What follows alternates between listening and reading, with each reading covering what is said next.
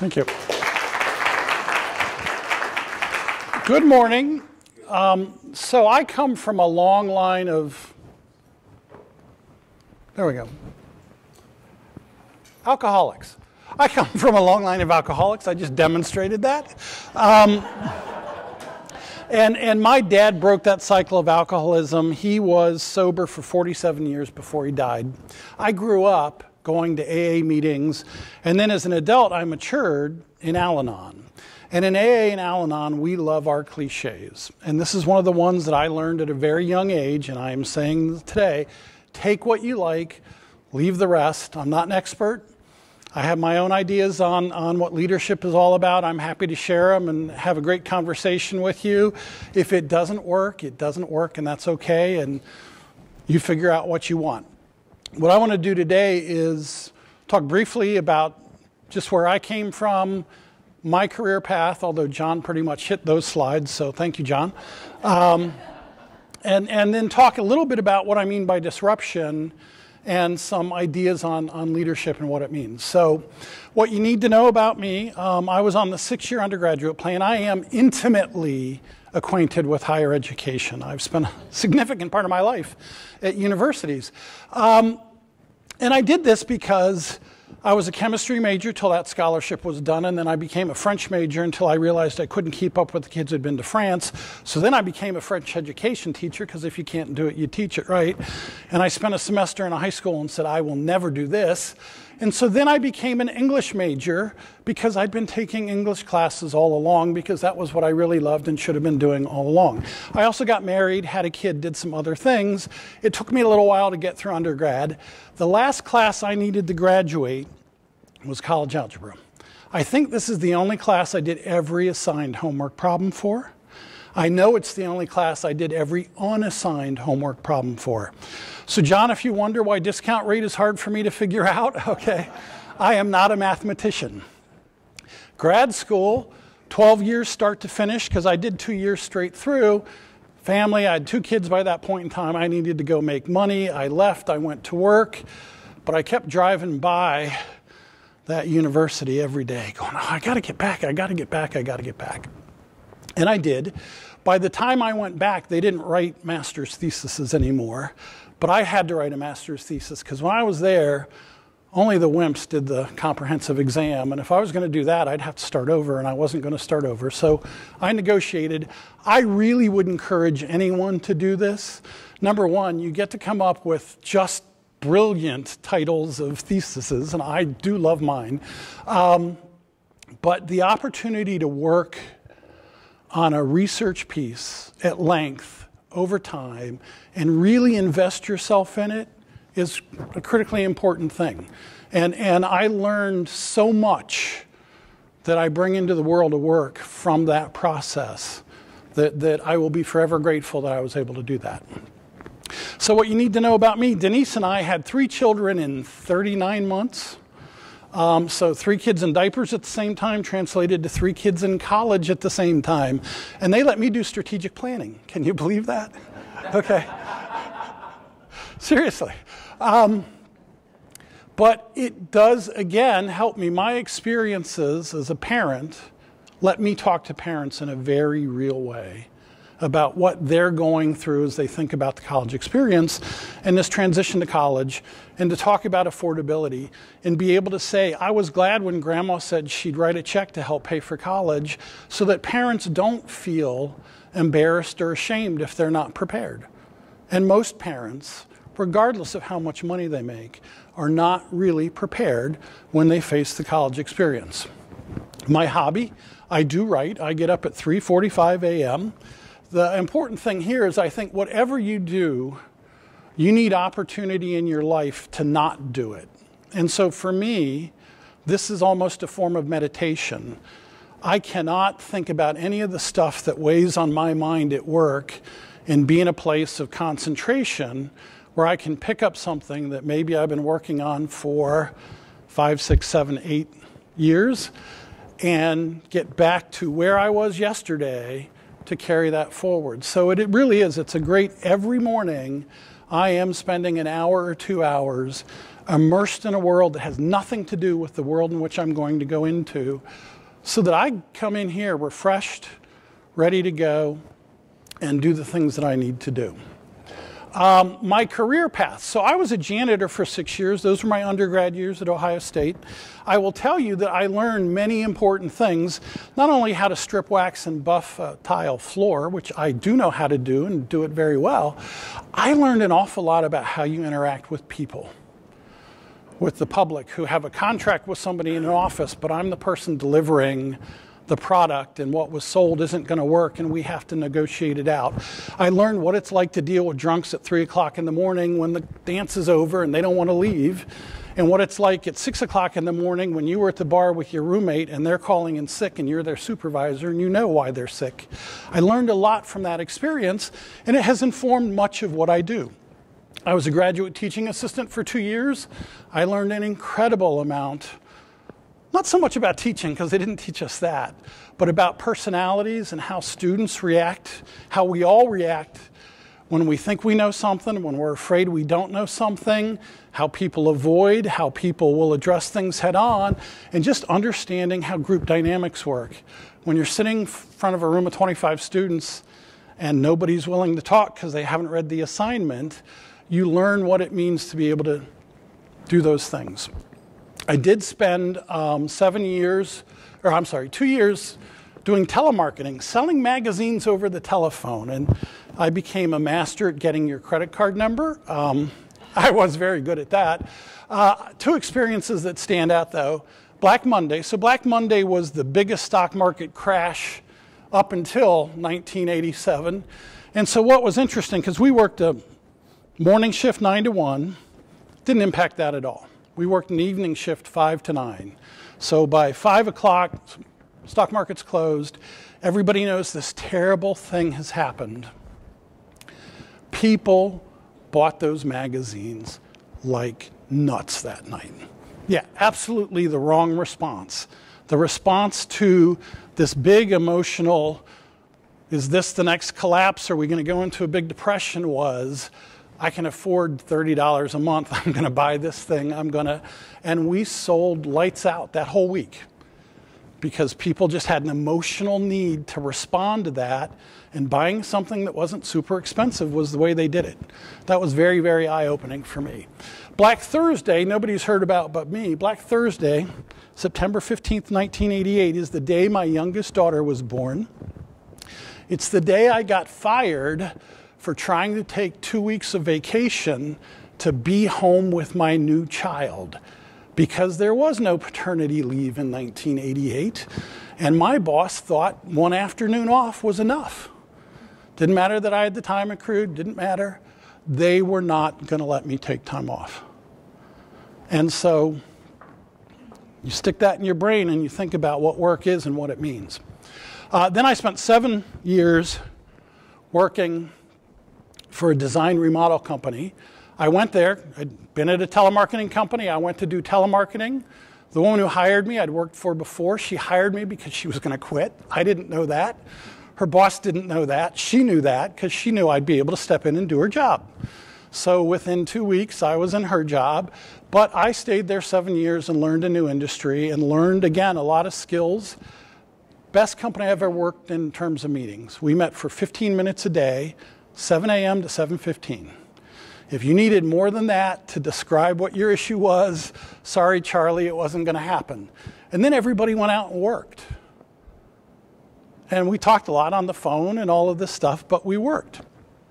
I also learned how to make decisions in this role. So when I became the construction manager, other than ruining an incredible number of suits, climbing on people's roofs and stuff, I would get calls from our construction teams. Jefferson, I got a problem. What is it? Well, I tore down that wall. I tore it open to tear out the wall for the kitchen expansion. Okay, what's the problem? There's a water and electric line right in that wall. Great, Ralph. Well, what are you going to do? I don't know. What should I do? Well, Ralph, if you were doing this at your home, what would you do? Well, I'd cap the water line off below the foundation and I'd rewire the electric. Ralph, that's exactly what we were going to do. So you go ahead and do that. I wasn't there. All I had was a plan to look at. Ralph was an expert. Ralph couldn't make a decision.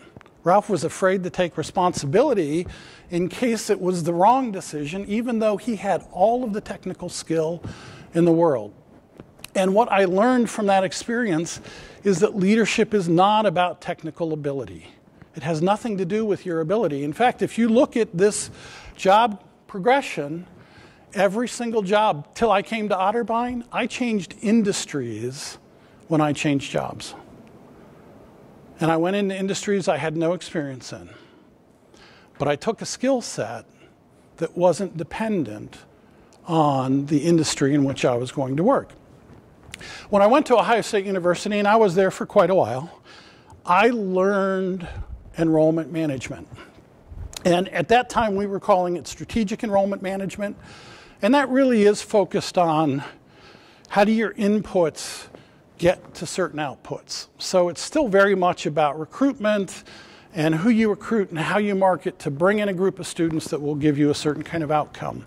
What I really learned, though, at Ohio State was, as in many of my jobs, very accidental.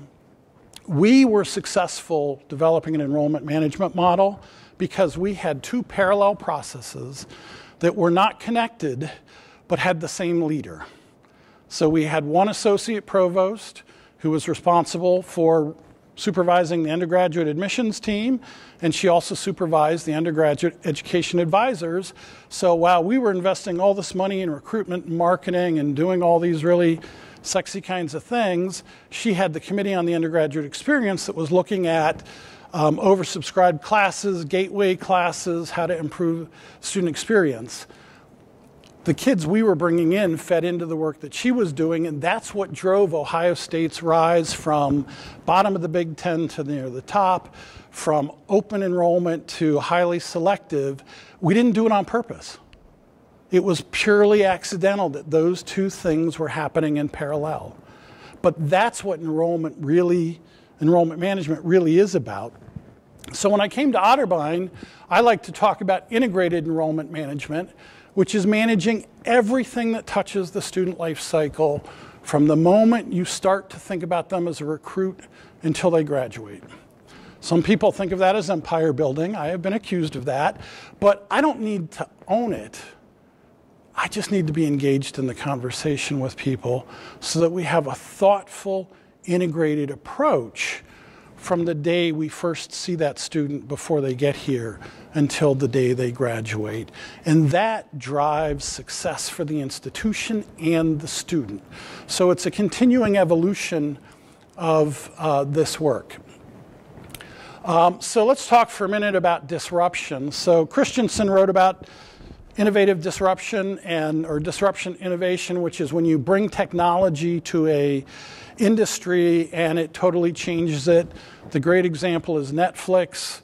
It took Netflix more than a decade to actually make that change, but they impacted both cable TV and people like Blockbuster with a technological innovation.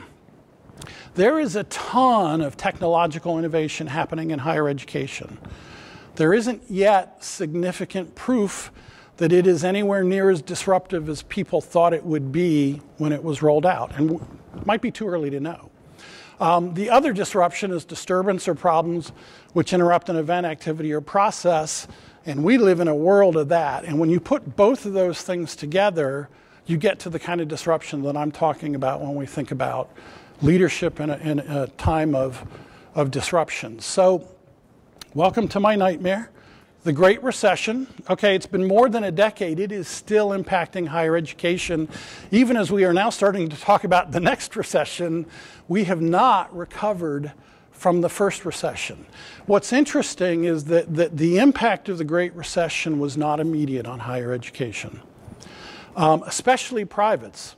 It actually was felt more quickly in public universities because of the impact on state budgets and the funding models for public universities. Many private schools, Otterbein was no exception to that, continued to grow enrollment. Otterbein's highest enrollment year was 2010, 2 years after the Great Recession. And Otterbein, like many other universities, thought, we are the geniuses who figured this out, and this isn't going to impact us. We hadn't changed business process. We hadn't become more efficient. We hadn't become more affordable. In fact, in 2010, we were raising tuition by 5%, 6% at a time on big dollar amounts. We just thought we were special. And lots of other private universities felt the very same thing. So for us, the bottom dropped out in 2012. Other schools carried it a few more years, but almost all of them have felt the impact of this, and we are still working through it because it changed consumer behavior in ways that other recessions didn't. And in fact, in ways, for those of you who have parents or grandparents who were alive during the Depression, it's that kind of lasting change where people who grew up in that environment kept those behaviors they learned for the rest of their lives. So here are just a bunch of the different things. MOOCs, those massive online classes that people thought, oh, it's going to destroy higher education. Well, no, it hasn't really, but somebody might figure out a way to turn it into a revenue driver at some point in time. The idea of crushing student debt, and again, the media fascination with debt as an issue without actually understanding who's impacted by it and what the real implications are. Things like the Varsity Blues scandal, or even worse for me is these wealthy families in Illinois who are turning guardianship of their kids over to other people so they'll be independent and therefore Pell Grant eligible. Those people should go to jail. Republicans think colleges and universities negatively impact. I mean, there is a lot in our sphere of influence that just touches the work that we do again and again and again. And we've lost some things that were really important, that education is a public good, that we all benefit from having an educated society. And we've gone even beyond it's a private good. It's actually negative for other people when you go out and get your kid educated. Things like textbook prices. In Ohio, the public university graduation rate is about 36%, but if you throw out Ohio State and Miami, it drops to 28%. 4 years, just over a quarter of the kids that go to any other Ohio public university, 28%. I mean, there are problems in the way some of this happens and how we deal with it. So 187 approved institutions of higher education in the state of Ohio. Too much higher education in the state of Ohio. I would be fine if several of them closed, as long as it's not the one I'm working for. We have over 5 universities that will have an entering first-year class of 100 to 120. We have probably 15 that are under 250 or thereabouts.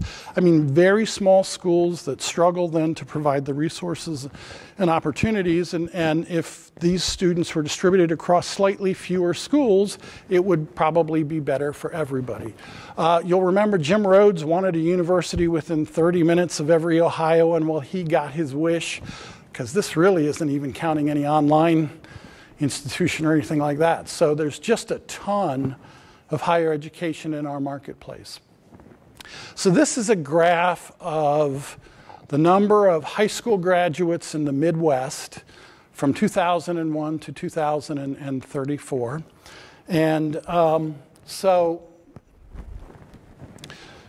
if you, high point in the past, okay, that's number one.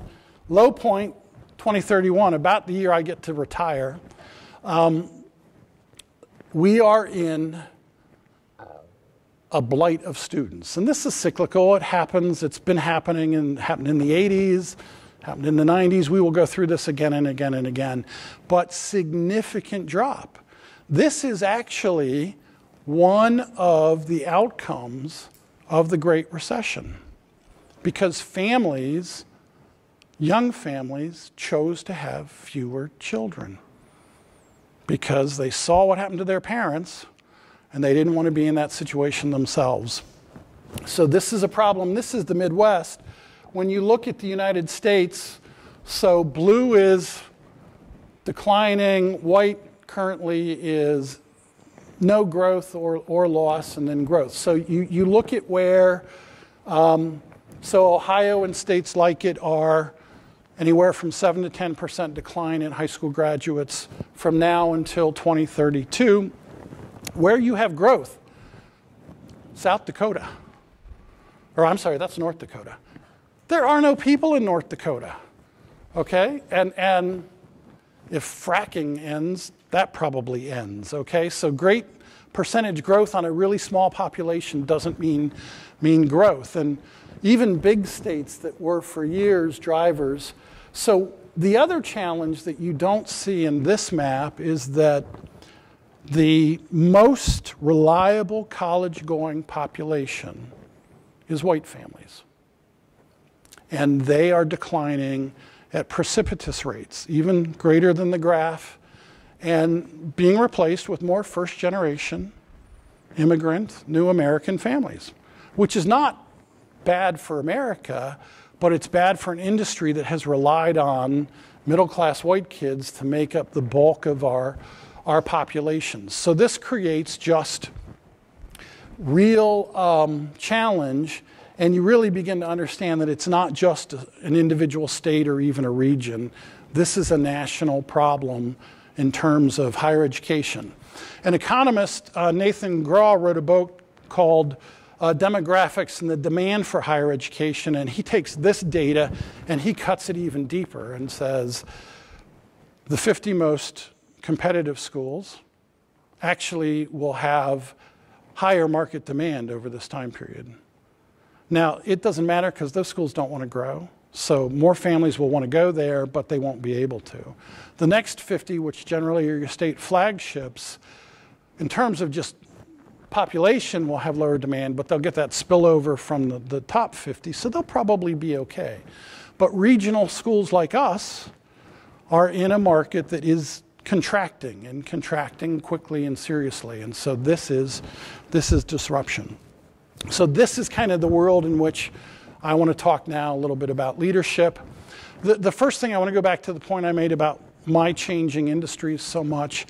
My view of leadership is it is not about technological skill.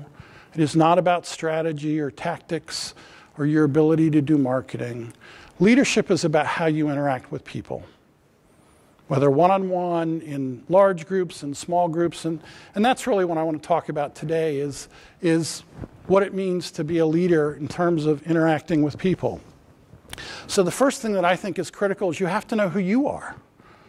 If you don't understand strengths and weaknesses and the things that get in the way of your own performance and how you show up, you are never going to be a good leader. So on mine, I put some things that I would call strengths and some things that I would call weaknesses. I am a storyteller. I think that is my greatest strength. I'm not a data analyst, but what I can do is take that data and tell people the narrative of it and why it's important and make it matter. That is what I do, and that is really all that I do. Context and connectedness, that's from Strengths Quest. The reason I put them there is because, number one, every time I've done Strengths Quest, those two have shown up as my highest two in that order. And number two, because they tie right back into, that's what that storytelling is all about, okay? What is the context in which this data lives? How is it connected to everything else? So I am damn confident, I have been told. I put that on both sides because I've also been told, you're so damn confident, I'm afraid to raise my hand and disagree with you. My own team who's here will tell, I'm begging people, disagree with me, please, but sometimes they don't. So I have to be really, really cautious about that. Am I presenting my point of view so strongly that people assume I'm not going to listen to them? Or I just convince them I'm right before they even get a chance to figure it out. I am very risk tolerant. Some people would also put that in the weakness column. But we're only here once, okay? If it doesn't work, it doesn't work, okay? As you've seen, I can go do something else, okay? So that's never been my worry. I do believe my faith is really important. I think I'm highly structured. Denise would say that I am rigid and unflexible. I think other people who've seen my office would say, no, you're not structured at all. You have crap everywhere, and how do you work? But my mind works in a certain way. My mind is highly structured. And I have to understand that because that impacts the way I interact with the world. And that can be good for me, and it can be bad for me, and the way that I come to opportunities. I am an introvert. I do a lot of public speaking. That has nothing to do with being an introvert. Being an introvert is, if we were all standing around with a cup of coffee, I would be over here in the corner by myself because I'm not comfortable in that kind of one-on-one. And I need that 2 hours at 4 o'clock in the morning in the dark by myself to energize myself for the day. I need to understand that.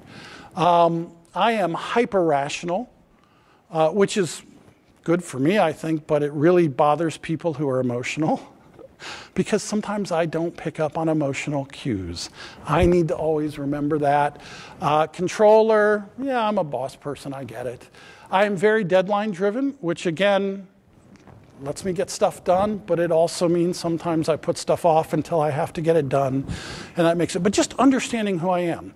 Leaders cast a shadow.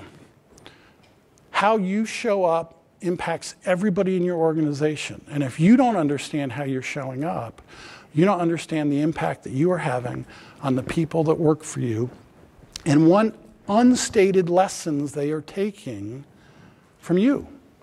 And that's going to show up in the way they work.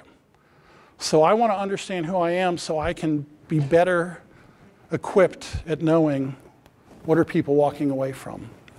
Know your myths. What are your stories? Your personal stories, your business stories. Otterbein has these lovely historical stories. They're incredible. They're also easy to get so romantically engaged in that you feel like we already did the work that we're here to do and to let it ride. And that's never good enough.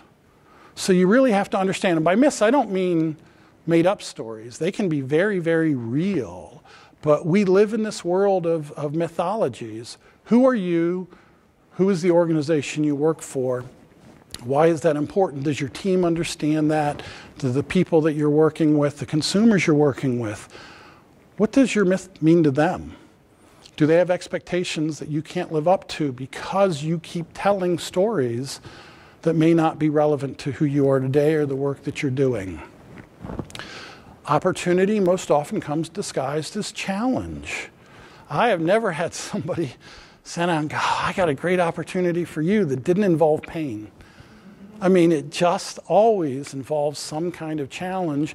And most frequently, it's in its face something bad the first time you react to it. And so understanding that reaction when somebody on your team leaves, when your boss leaves, is that good or bad? It's neither. It just is. But your reaction to that is really, really important. And that can be great opportunity if you let it be a great opportunity. So being open to what are the hidden blessings in this thing that I am dealing with can get you to a better, more meaningful outcome very, very quickly. It's easy to get in, and we all have in our organizations, we have the people that will immediately go to the worst part of the challenge.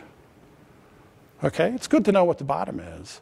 But you as leader have got to be able to understand there's an upside in here somewhere. I got to figure it out so I can show my team what it is and get us all working towards the same thing. Learn from everyone how to show up and how not to show up. I've worked for a lot of people, an awful lot of people. At the beginning of my career, most of them demonstrated to me who I did not want to be in the workplace. The guy who fired me because I wanted to take vacation that I had accrued. He paid me for the vacation. I mean, he had to pay me for the vacation, okay? But he just resented the idea that my family was more important than his business. Well, that taught me about showing up. So understanding those opportunities and the people that you engage with, you can learn from every single person that you interact with. Powerful, meaningful lessons that will make you a better leader. And for years, what I was learning is, I don't want to do that. I don't want to do that. And what does that mean when I'm then in that leadership opportunity, in that leadership position? I have been blessed the last 15, 20 years that most of the people that I have interacted with in terms of the people that I see as leaders are teaching me lessons about how I want to show up. And that's really critically important too, because there's a different kind of growth in that experience in terms of understanding. This person has either a skill set that I don't have or a worldview that I think I can get to if I understand a little bit more about what motivates them and how they are. One of my employers, Mabel Freeman, I don't know if any of you know Mabel. Mabel was at Ohio State University for 30, 40 years. She was director of the honors program and then became director of undergraduate admissions and first-year experience. Mabel could sit at a podium in a room of 2,000 people and make every parent in that room feel like she was talking to them individually. Most incredible public speaker I have ever met. I love to watch Mabel speak. And then usually I had to get up and speak right after her. So, know who you are. I'm not Mabel. Don't try to be Mabel. Don't pretend to be Mabel. But learn some of what she does in order to make that same kind of connection.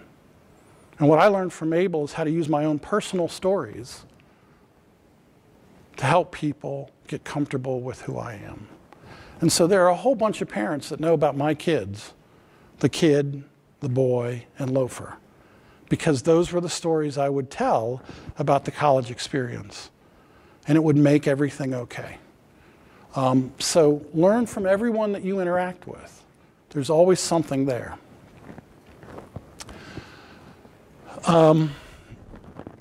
I get a lot of political power by being able to say, President Comerford wants this. And John might not know it, but I say it a lot, okay? My team knows it.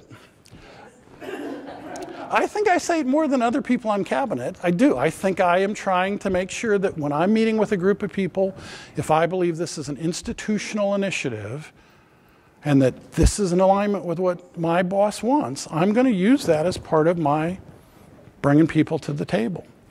With my team, I want them to know exactly how I would react in that situation, so that if I'm not there, they are 97% certain if Jefferson were here, this is what he would do. I am not saying they need to do what I would do.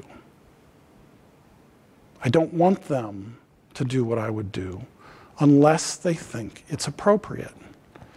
But I want them to know with real comfort, this is how Jefferson would respond to this situation. Because then I know if they're making a different choice, they're doing it consciously and they're doing it for a reason. My worst management experiences have been when the people who are closest to me and my team are too much like me. They think like I think. They're hyper-rational the way I am. Mark and I work so well together. Mark is not hyper-rational. I don't mean that as a, but we can play off of each other in ways that I couldn't play off other people in that role. Because it's important for me that I am surrounded by people who have a different point of view. There's actually incredible research out there coming out of the University of Michigan that teams that are made up of diverse people are better problem-solving teams than teams that are less diverse and more skilled, because it is that convergence of multiple different points of view that are important. And so I think it's just critical that you surround yourself with a leadership team, your leadership team, of people who are different than you are, who think different, who grew up differently. It's not as comfortable all the time, but you get to better decisions as a group when you have those different viewpoints. And sometimes, again, you go back to the list of when you're damn confident, when you're a bit of a controller, and when you're hyper-rational, sometimes that's a difficult place for you as a leader to be in to give space for that conversation, to let people bring their difference into that meeting, but you'll be at a better place when you do. Believe in yourself, but let them change your mind.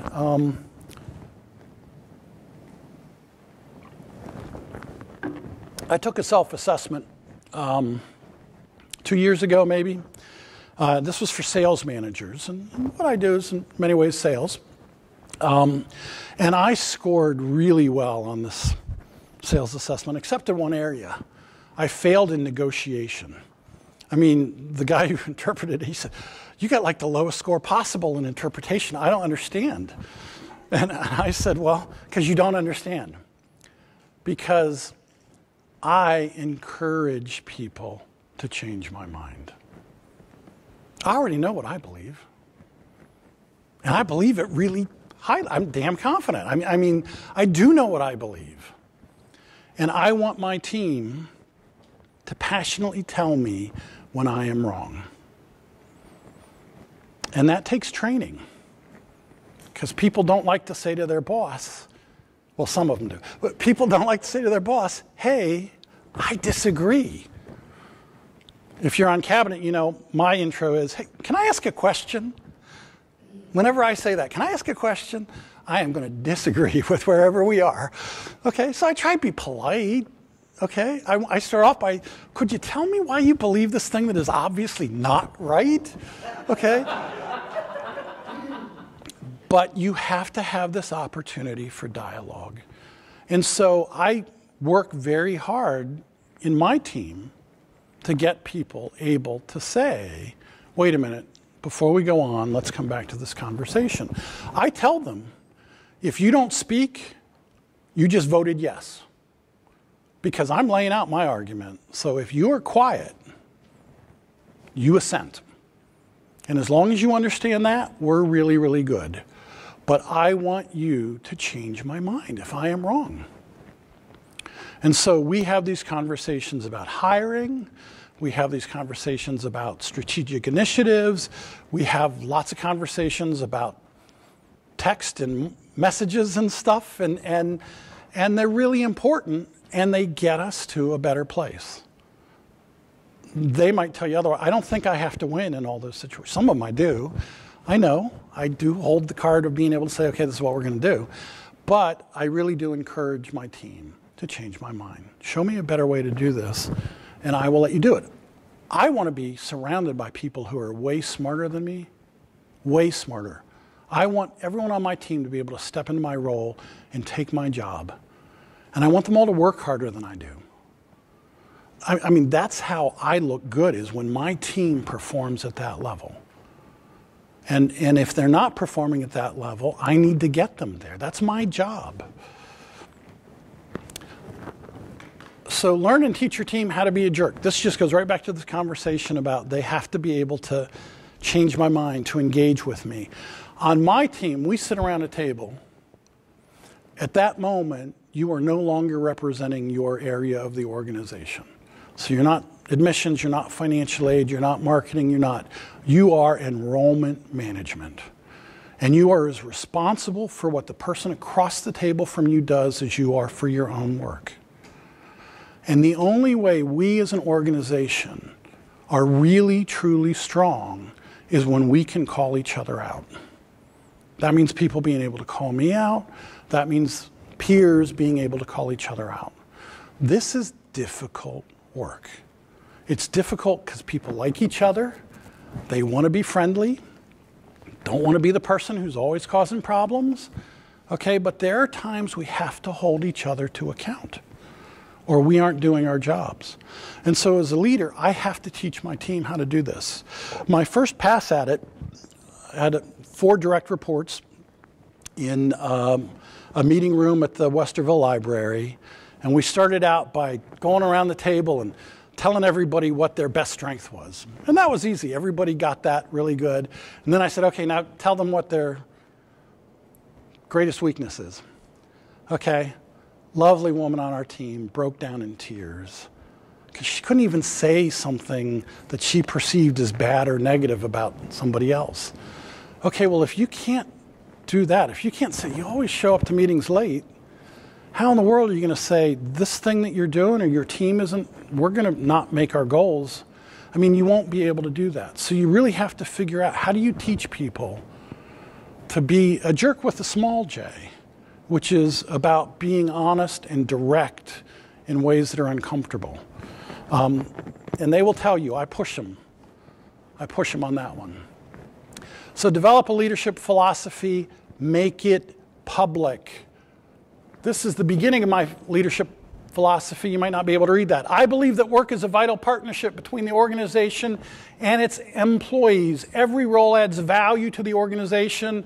The organization gives value to its employees through compensation, professional development, and growth opportunities. I am sharing this document so that the enrollment management team has a clear line of sight to my values, expectations, and priorities. It not only allows me to clarify my own beliefs about what it means to be a leader, it also provides personal accountability. You are now empowered and encouraged to let me know if I drift away from the values and beliefs that I espouse. This is on the door of my office. Anybody coming in my office can see it and read it. And then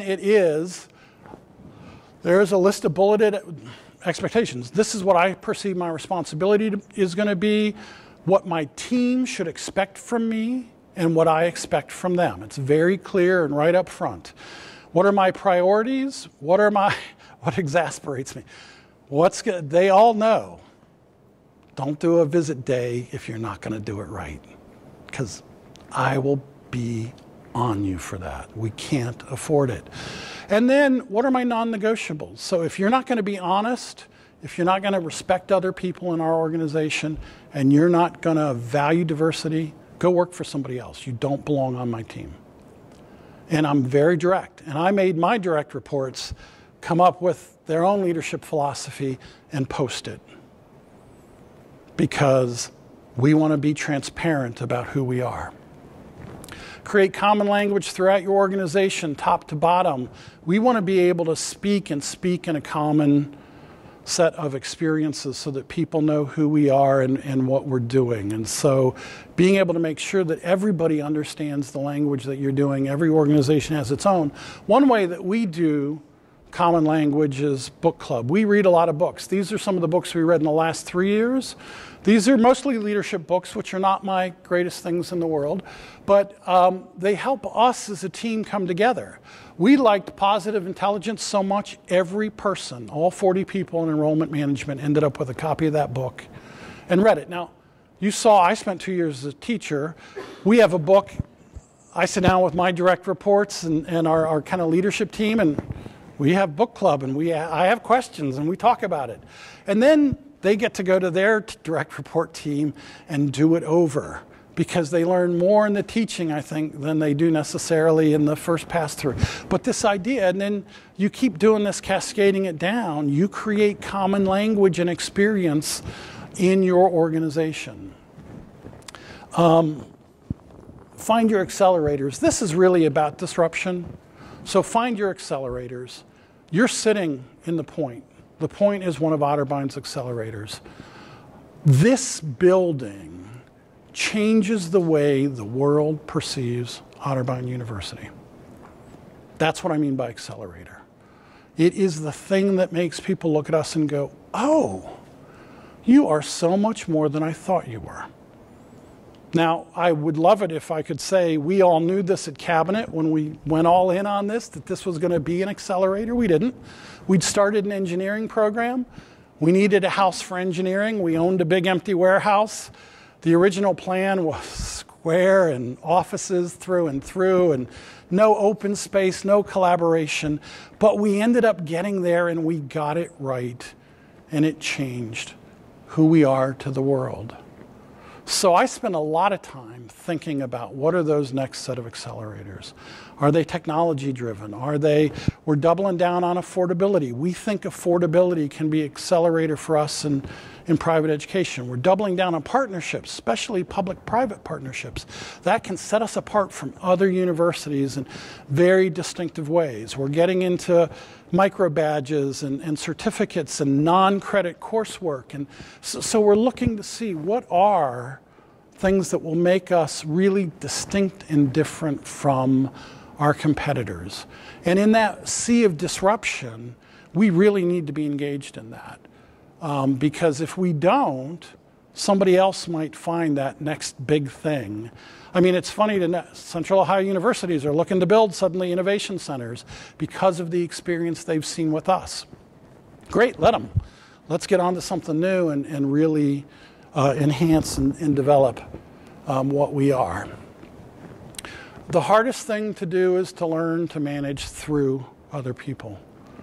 So you get promoted because you're a doer, but being a leader is not always about the doing. It's about helping other people understand how to do.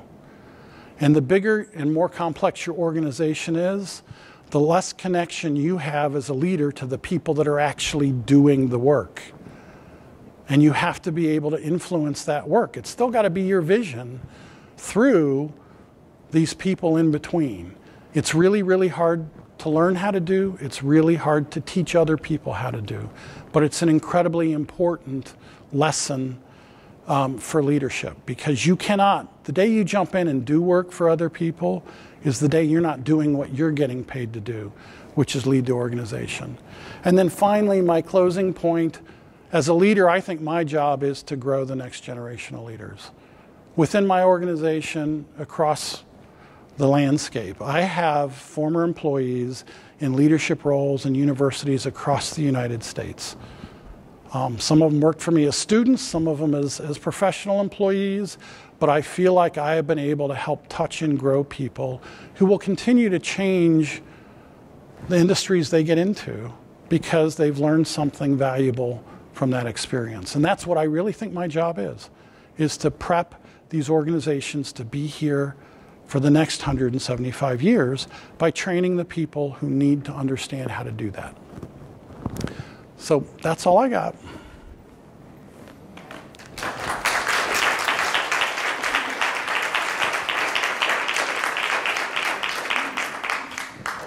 Questions? Mm-hmm. Okay. Well, so there are a whole lot of people at universities across the United States who still think that things are going to go back to the way they were. This is the way they were. Okay, they're not, there will be cycles of population, okay, but with all of the disruption that's there, we don't go back to where we were 10 years ago. We don't go back to where we were 20 years ago. Universities, like every industry, have to evolve. And the people that are waiting for things to get back to normal are going to go out of business. I mean, that is really, really true. So will there be some rebound in population? Probably, but that won't solve all of the challenges that we face in higher education as an industry. Debbie? I have a comment. So thank you for helping me. When I disagree with someone, I usually say, help me understand. That's like, oh yeah, that's what I do when I disagree with someone. I do it very nicely. So my favorite quote was, opportunity most often comes disguised as a challenge. And I think that's very, very true. What was your biggest challenge that created the biggest opportunity? You talked about when we got fired or lost your job. That's probably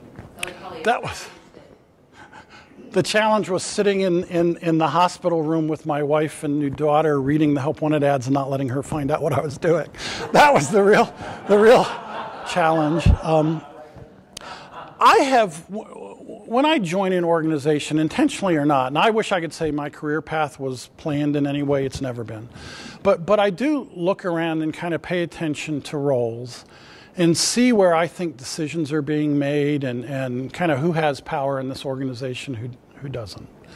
And so when there are changes that affect that equilibrium, I step forward.